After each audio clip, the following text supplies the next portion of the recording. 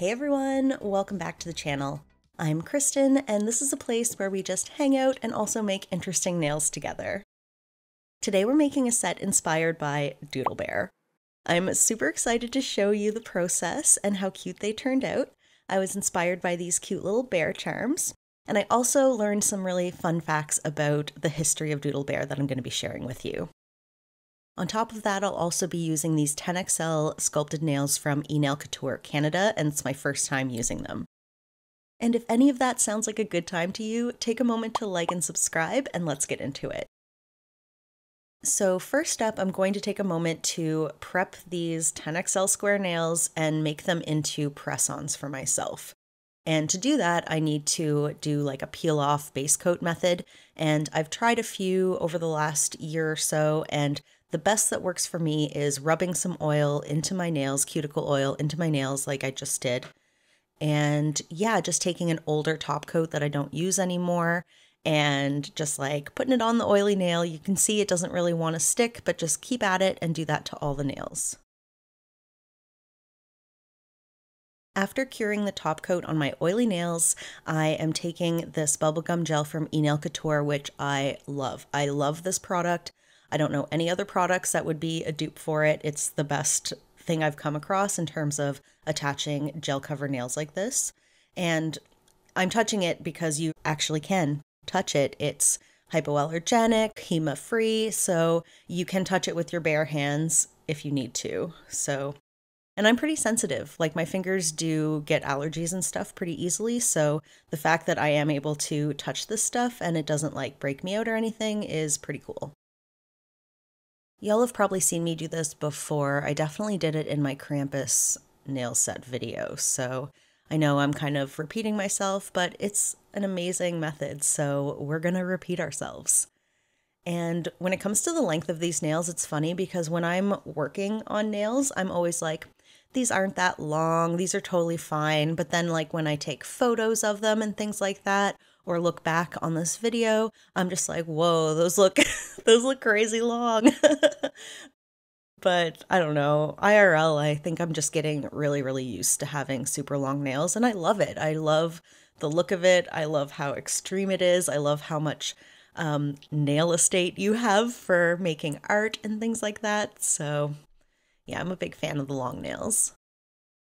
I'm also kind of hesitantly becoming a big fan of the products from Enail Couture Canada. Like they kind of have some of the best nail tips and some of the most like innovative nail products that I see coming out. Like I see them come out with stuff and then I see other brands replicate it. So I think he's very like, the owner I'm referring to is very like ahead of his time in a lot of ways, but he also has kind of like this, I don't know, I have mixed feelings and I'm not really sure how I feel about the brand as a whole yet, but I am very impressed by the products. Okay, I really need to focus my thoughts and talk about Doodle Bear because I have a few things I want to go over and it's not a very long video. I was initially inspired by the nail charm that I showed you in the beginning of the video. It brought me right back to my childhood, which was the original Doodle Bear, which came out in 1995. We'll go over the history a little bit later. But I was super inspired by the colors, the textures, just like the look of the fabric, I think, more than anything else. So here we have our pastel base down. Technically, Doodle Bears only came in 4 colors, but I doubled up on the blue. I don't think anyone's going to come at me for that. And I'm using this sponge that I kind of cut up from my kitchen sponge because the original Doodle Bear kind of has this acid washed denim quality to it. And I felt like the best way to get that effect would be to do like a spongy pattern on top. So I basically took every original color and just added white to it, and then took that mixed color and did this sponged effect. And I think it worked perfectly for what I was trying to do. Okay, first up, who invented Doodle Bear? So Doodle Bear was invented by Ed Kaplan of Ed Kaplan and Associates. Ed's no longer with us, but his 2 sons, Stephen and Douglas, have taken over the company, and I read an interview with those 2 sons, and that's where I got a lot of my information for today's video, and I will link that article in the description if you're interested in learning a bit more as well. I'm just quickly going to mention that I'm recreating the stitching. Like the stitching is inspired by the Doodle Bear. That's probably self-explanatory, but that is what I'm doing. So how did our buddy Ed come up with this really adorable idea? Well, it turns out he was inspired by another toy called an autograph hound. I have a hard time saying that for some reason. Anyway, it was a toy dog that you would take to like birthday parties or graduations or any kind of event and have your friends sign it. And then when you take the autograph hound home, you can preserve the memory of that event. That's the idea. So Ed and his associates took that idea and were like, hey, what if this was a bear? So they made a bear prototype, and one day one of the ladies in the office was messing around with it with some washable markers, and she was just doodling on it. And she ended up taking the prototype home. Her daughter really took to it. The daughter basically just started drawing and coloring it in right away also. And before bringing the prototype back to work, she put it in the washing machine and was pretty surprised that it came out completely clean. And that was the Doodle Bear light bulb moment. And that's a pretty cute story, right? Like, I love an invention with a humble backstory. From there, Ed Kaplan and Associates, they finished the prototyping and they made a deal with Tyco. Tyco launched the Doodle Bear in 1995. They had this amazing commercial. It featured a jingle parody of The Wanderer by Dion, and I think the commercial probably appealed to both children and adults. And, you know, as an adult now who was a child when this was released, I still remembered that song, like without looking it up or anything. Like I still remembered the Doodle Bear song. So I think it had like a pretty huge cultural impact. I really freaking wish I could play the commercial jingle for us and even like maybe the original song and like compare them, but you just can't do that stuff on YouTube, you know? Copyright stuff can be a real bitch, but I am going to use the jingle on my Instagram, so we'll see how that goes. After I finished doing all this, I guess kind of like abstract stitching, whatever, I decided that maybe it would look better if I shaded them so that it looked more like a 3D fabric kind of thing. I don't know, I felt like they looked kind of flat at this point, and Doodle Bear ain't flat, you know? He is definitely a 3D thing, so I thought, let's shade this, make the stitches look more like stitches, maybe it'll even make it look more like fabric. Was it a good move? I don't know. I think so, but I don't know. I don't know. You can let me know if you have an opinion, either way.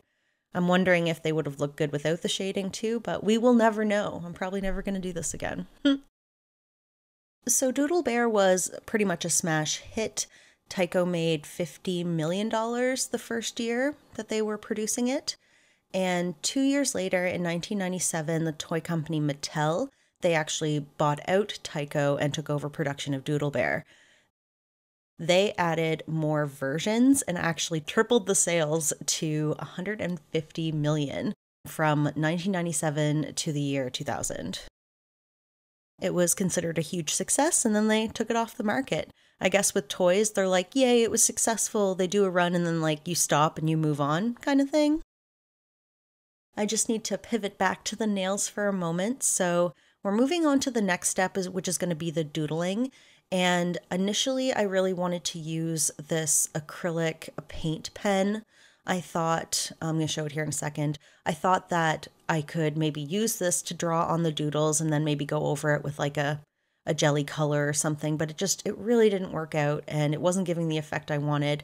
And I ended up using just these jelly colors. I have this whole collection from Makartt of jelly polishes, and using these and just these alone to draw the doodles on actually gave a really similar effect to how markers look on the Doodle Bear fabric. So this was the clear winner on how I was going to proceed, and I think it worked out perfect for the effect.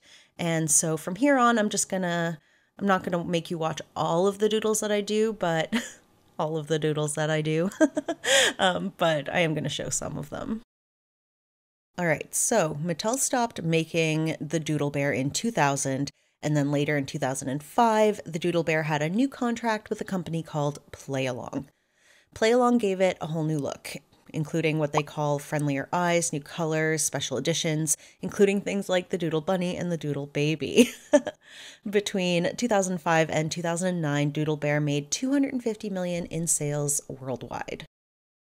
So this Play Along company did bang in sales for like almost 5 years, but closing in on the end of those 5 years, the sales started to decline, and so they ended their contract, and another company came in and got a contract with Doodle Bear, and this time it's 2010 and Fisher-Price is doing it. Fisher-Price also gave the bear a new look, and they ran it for about 3 years, I think, but I guess the company itself wasn't doing very good, so the sales also weren't doing very good, and they ended their contract after just 3 years. So the final contract, or what brings us to today, is a company in 2019 called Tobe. They were very passionate when meeting with Ed Kaplan and Associates, and they did a contract with them. They redesigned the bear again, and they also released a 25th anniversary edition in the year 2020. As far as I know, Tobe is still producing and distributing Doodle Bears at this time. Ugh, that's a lot of stuff, a lot of history, Doodle Bear. Here's how the nails are looking. I just wanted to show you a close-up of all the doodles, how I've been going so far. Pretty cute, I think. I'm going to show a bit more. I mean, I think I do kind of overdo it on some of the nails, but what else is new when it comes to my stuff? So anyway, I'm going to keep doodling for a bit, but I still have a couple more things to talk about anyway. Out of all the variants and styles of Doodle Bear over the years, obviously I have a fondness for the original because that's the one that I had when I was a kid. But, you know, realistically looking at the designs over the years, Tobe, the brand that has it now, I actually think they did both the best design and one of the worst designs for Doodle Bear. One is super cute, really huggable, really precious and fun. I would love it. If I had kids, I would give that to them. And then they have this other one that looks insane. This bear looks kind of terrifying to me, like, no. And then when you mark on it, she looks even crazier. It's so funny. But yeah, I just wanted to show that picture because I thought it was so funny. I would love to hear from you. Did you have a Doodle Bear when you were a kid? Do you have kids who have Doodle Bears? Like, please, like, give me the details down below. I would love to know. Once I'm done doodling, I'm taking the next step and I'm adding some metal charms that I have. They're like diamonds and crowns and things. I don't know if Doodle Bear had like accessories that you could put on like this, but whatever. I'm doing it again. I love to go overboard. So, oh, and I also wanted to mention I'm using this glue gel that my friend sent me, and it's from this company called Galore & Co. And I like it so much more than the Makartt glue. Oh my God. It's so easy to come out of the container, and it's like thick enough, you know, it holds everything. So yay, I think I'm a convert. I love that glue gel so much.